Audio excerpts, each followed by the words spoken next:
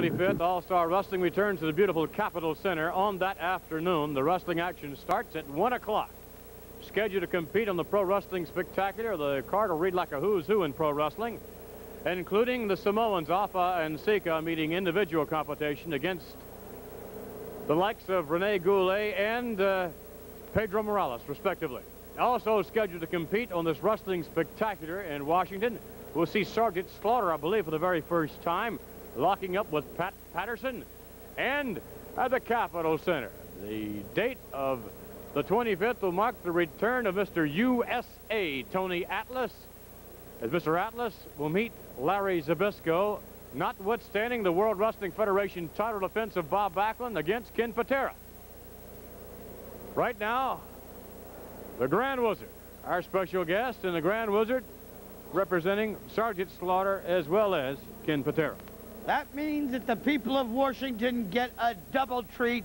They see the one, the only, my DI. That is Sergeant Slaughter, and the piece de resistance, the icing on the cake. My Olympic star, my Pan Am star, the strongest man in the world, is going to do what nobody else has been able to do so far. And incidentally, McMahon, you may tell me a lie, and Skolin may tell me a lie, but I understand that Mr. Backlund is on tranquilizers right now, having little calming fears about facing Patera. I don't blame you one bit, Backlund, because you know what's going to happen. The swinging neck breaker, snap, crackle, pop. Ken Patera will have 2 belts, Intercontinental, WWF. What a beautiful day, what a beautiful night, and in our nation's capital. The Grand Wizard. Our guest now, ladies and gentlemen, Mr. USA, Tony Atlas. As Tony Atlas is set to take on Larry Zbysko, and I suspect Larry Zbysko will attempt, Tony, to pull out all the stops when he meets you. I don't think you'll see much scientific skill displayed by Larry Zbysko. I think it's going to be a roughhouse match. You know, I got to go along with you, Mr. My Man, because Larry Zbysko, he's the kind of man that turned on his best friend. Now Bruno's supposed to be kind of like, or almost like a father to Larry Zbysko. I mean, he trained the man, he fed the man, he taught the man everything he know. Now, anytime a man turn on his best friend and talk about him and get out here and try to humiliate him and pull him down, not as long as hard as the man don't work. Now, he can't be too much of an individual his own self. So I know the man ain't got no respect for his friends, and he ain't got no respect for himself. So I know definitely he ain't going to have no respect for me in that ring. When I get in the ring with Larry Zbysko, I know that I'm going to have to put out 110% that I could look for him to do just about anything.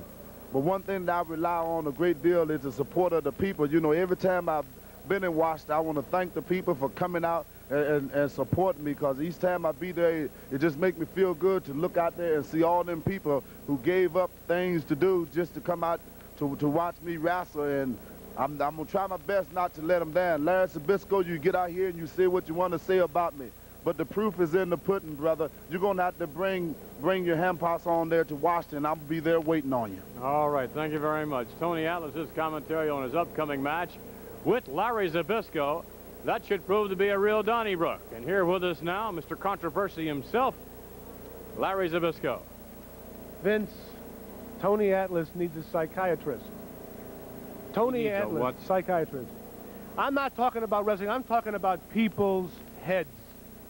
I'm interested in your head, Tony, and I'm going to use you as an example. You have been dumped on all your life with guilt. Tony is suffering from guilt because soon as he gets on the microphone, he says, Bruno Sammartino helped me. I should feel bad. I should be guilty. I should just crumble up and die for shame. This has nothing to do with you and me.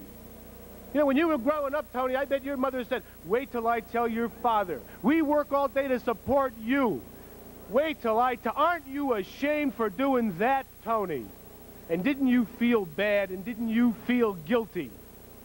I don't feel guilty for what I did, Tony. And number 2, it's none of your business.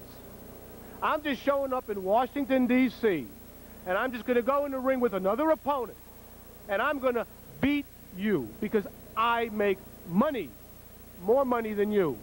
I'm the winner.